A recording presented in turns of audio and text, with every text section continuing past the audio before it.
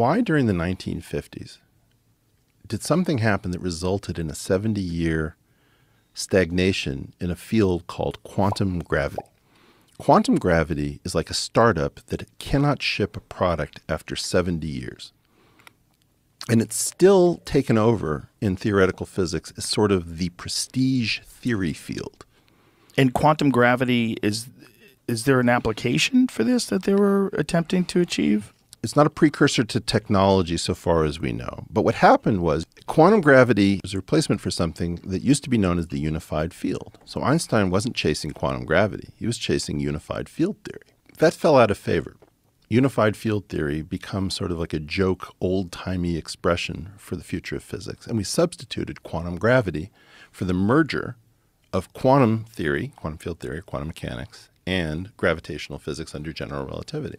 How is it that the field became convinced that something which clearly doesn't seem to work and has had all of the resources, all of the best minds at its disposal, it sucks up everything, and it just doesn't work? To be specific, Yeah. like how many people are working on this problem? And how many people have been working on this problem for 70 years without progress? I would say that the period between 1953 and 73, there are parallel things. Quantum gravity is not the mainstream at all, okay? So real physics is happening between 53 and 73 by anybody's understanding of it, okay? One single individual who is the most dominant mind on planet Earth at the moment, effectively Voldemort, the person whose name we are a little bit afraid to invoke and cause wrath, said in 1984, no, string theory is the way. This anomaly cancellation was unexpected, and it clearly points to the fact that we are, ladies and gentlemen, we are about to quantize. Who's that person? Edward Witten. And in physics circles, you're not allowed to bring this guy up? No, we talk about him. Everybody talks about him. But to challenge him? Think about Agent Smith. Think about playing one-on-one with Michael Jordan in his prime. He's that good. Joe, I don't think I'm dumb enough not to be intellectually afraid of anyone else on planet Earth at this point. I am terrified of this person. Really? And has never made contact with the physical world. So it's like one of the greatest conundrums. So let me get back to how crazy. What do you mean by never made contact? No Nobel Prize, never predicted something that turned out to be true, never pointed us to do an experiment that was then validated. So 100% of his efforts have been not making contact with physical reality. Oh, this is, I'm sorry, like you have people like Michio Kaku who are in this string theoretic school, or Sean Carroll is very sympathetic to it. You need to understand this story. 1957 conference at the University of North Carolina, Chapel Hill.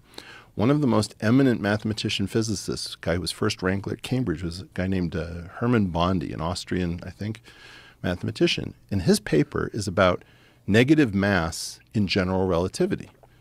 If you have two masses, in general, they always attract each other gravitationally. But what if somehow you had a different kind of mass that was negative, just like you could have negative and positive charges? Oddly, the negative mass is still attracted just the same way to the positive mass as if there was no difference. But the positive mass is always repelled.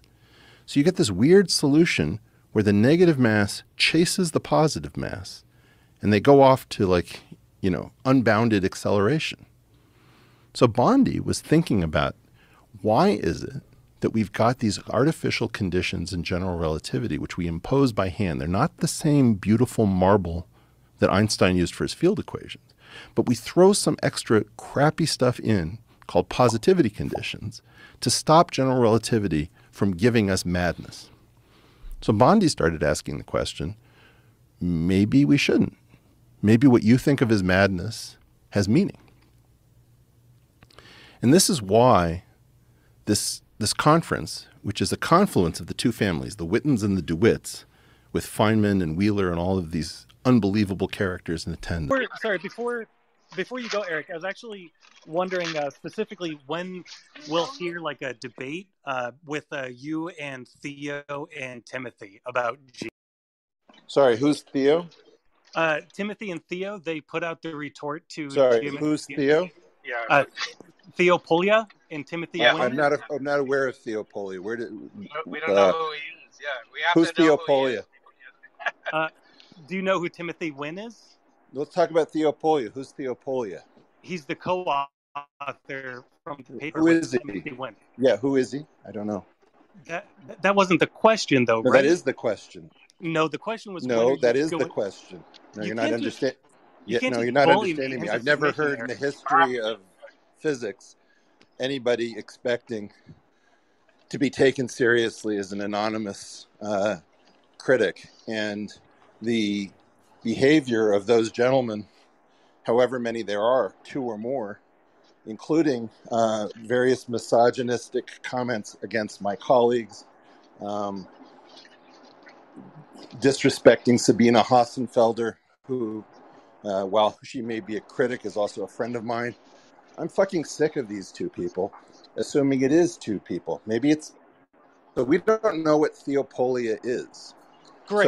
So, I sorry. mean, characters No. aside, So there is a paper that was it's- put out rebutting geometric unity, right? No, there wasn't a paper that was put out rebutting geometric unity. There was an attempt to publish something on the archive, which was rejected, that attempted to get in front of the draft that I put out, specifically looking at the text messages that were found on the server that supports these people to, quote, make me cry, close quote.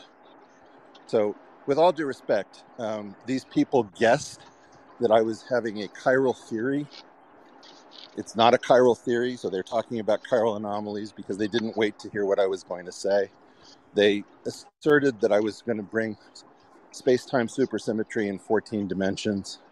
They try to cast dispersions on the fact that there's non-compact groups involved, which come naturally from spin 1, 3. So what you're talking about is a phenomenon where people are trying to exploit a situation in order to make a name for themselves. And you'll notice that many people from that Discord server are trying to get people like you to react to me, to name these names. No, No, because you're not. I'm going to mute you if you don't keep it up. All right, you're muted now. I think you're not understanding what I'm saying. Standards, and we don't allow anonymous people to pull bullshit like this, and we don't allow people in general to go around making a name for themselves by being obnoxious, misogynistic, manipulative. It's fucking enough. And this isn't very high quality critique. So my feeling about this is we can talk about this some other way, but the key feature of this little drama is to try to get me to mention their server. And the whole way it got started was the people on an informal server that was set up for me, that we should not tolerate bad behavior in our colleagues.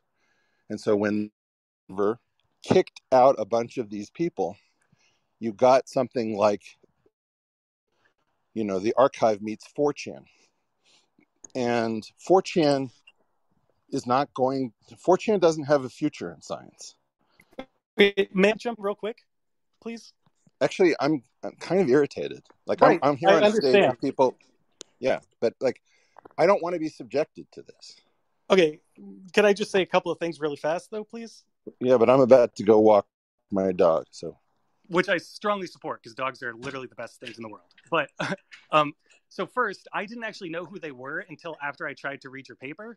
And I tried to parse through and understand what you were talking about with the Sheob operator stuff. And and then I found out who they were. And then I found out that there was no discussion between, and there's been no private or public. I haven't heard of any way of coming back and arguing against their critique. And I'm not saying that it's them in particular. I don't care about these Theopolia? No, you're not understanding me yet. I'm not putting up with misogyny. I'm talking about the math, I'm not Eric. I'm not putting up with threats against my family. And I'm not You putting up shouldn't. with any of the stupid shit that server engages in. Capiche? Great. Am I clear? Agree, Eric. I agree. You should not be subjected to any character assassination. You should not be subjected to threats. That's bullshit. I think we can all agree with that. I'm talking strictly about the No, I'm mathematics. talking strictly, and I said something to you. Rape jokes aren't funny. Are we clear? Who thinks they're funny? I agree. That server. Great. So they shouldn't be listened to. But there's No, still a I don't mathematical deal with that problem. server. You're not understanding me repeatedly. I don't deal with people from that server. Okay, then just talk to me about your theory and I want to know if there's so is there going to be a follow-up? That's the first question. I mean, I'm following it up. Right. So I'm really looking forward to this because first of all, I think that alternate theories are great. I'm not saying that they're not. I like listening to alternate theories, but I don't like when theories are rebutted and then there's no counter argument. And I don't care if they're awful people, because if they are, they are. I'm sorry that this is happening to you and that they're being awful. I'm really sorry for that. But looking strictly at the actual mathematics of it, I just want more. Like you talk about the Sheop operator, but you just say if it can be so defined in the paper, and I just there's nothing for me to really sink my teeth into when I'm trying to parse through this paper. It just doesn't. It feels like it's not really saying things, and I want to know because it seems like such a cool idea. You know what I mean? So I just want to, even if you don't talk to them about it, is there a time that we'll get to hear more about what this theory is more fleshed out?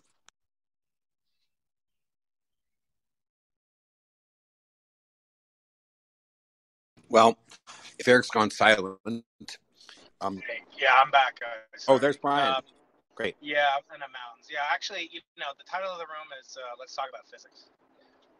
So, I really want to stick to physics, and I want to make sure that we do have enough time to get to questions about physics. So let's move into that domain and stop talking about squabbles and so forth. I think Eric's been on record enough about this. We don't need to really go through it. It's talking about 4 months worth of discussions. Look, I'm just going to be very clear about this. There are a bunch of sick people on a server having a lot of fun, making fun of Sabina Hassenfelder, myself, anybody, women that I deal with, misgendering the hell out of people. And this server that I'm talking about got started because I wasn't going to tolerate any of that bullshit on my server. So now you've got PhDs who think that 4chan is the wave of science in the future. And I don't think I could be more clear about this. Rape jokes aren't funny. Doxing isn't funny. Threatening people's families aren't funny. Misgendering people isn't funny. Misogyny isn't funny. And fuck this shit. So, Joseph, thank you with all due respect, I'm interested in having conversations about differential geometry and quantum field theory. I'm not interested in empowering a bunch of freakish people to be badly behaved and threaten my family. Period. The end. Great. I strongly support Eric. He's gone, but the point was his paper is about physics, right? It's a theoretical, it's a mathematical physics paper, and Right. The joke, if you asked him if he's going to debate this one guy who's real. No. That's right, Brian. That's not what I was saying. Is not debate. If he doesn't want to debate those two people, that's fine. Whether they're even two people or not, that's fine. But the paper itself is still a paper, right? I mean, we live in the scientific world, and there's been no rebuttal to the critique of his work. Here's what happened, because they actually contacted me, and they tried to troll me into it, and Lex Friedman into it, and they copied us. And anyway, and Joe Rogan was involved. They wanted to get on all of our podcasts, and it's clear that so there's legitimate scientific criticism, which I think you are in favor of, and that's fine. I think you can propose that. People for a long time were saying, "Oh, Eric didn't propose anything. He hasn't written anything down. It's just nonsense. He just goes on Rogan's show or Brian's podcast or Lex Friedman and just says all this stuff." Then he published in the sense that it appeared on the archive or in PRD, right? So it's on a website, it's on a server. You have to go and submit your email, or you can find it somewhere, or you can get it on the interview I did with him. But so it's not that, and neither is their paper that Joe and Tim. That's not published, right. But so is there something legitimate there? Yes, there's some legitimate criticism there. But I think what happens is, if I say to you, Joseph, you know what? You're a piece of crap, and you're a shit. And oh, by the way, you're teaching the way you teach Newtonian mechanics there in Louisiana. That is, you should really be using like the MKS units. Like, there's something legitimate there, but the minute you do something, it makes it very hard for me to take seriously what you're saying, even if there's legitimacy to one out of the four things that you're saying. So Eric did release, after their paper, so to speak, came out, he released this write-up of GU, which people were complaining since 2013 do, and he did promise on my show that he would release, and he did on April Fool's Day, and then people said it's a joke and you can't take him seriously. So anyway, it's legitimate. He's, it's been a month since he put this out. I think he's gonna, he is responding. He is talking about serious issues, but I think he is not obliged to respond in his mind, and I can't read his mind, but I think he's perplexed more, not by their reactions to what, to the shortcomings of his theory before it was written down by him, Joseph, but rather to the lack of attention that his paper has received. Now, to that, I don't know. Can you still hear me? I'm driving still. Yeah, you're good. Okay, so I've responded to him as a professional professor of physics for 17 years. I've said to him, man, I love you, but you know what? I've never had a paper just get through publication after submit. Actually, it happened once. I never submitted a paper, and it was just like, oh, this is brilliant, accepted, no revisions needed. It happened once. I've written 212 papers. Never happened except that one time.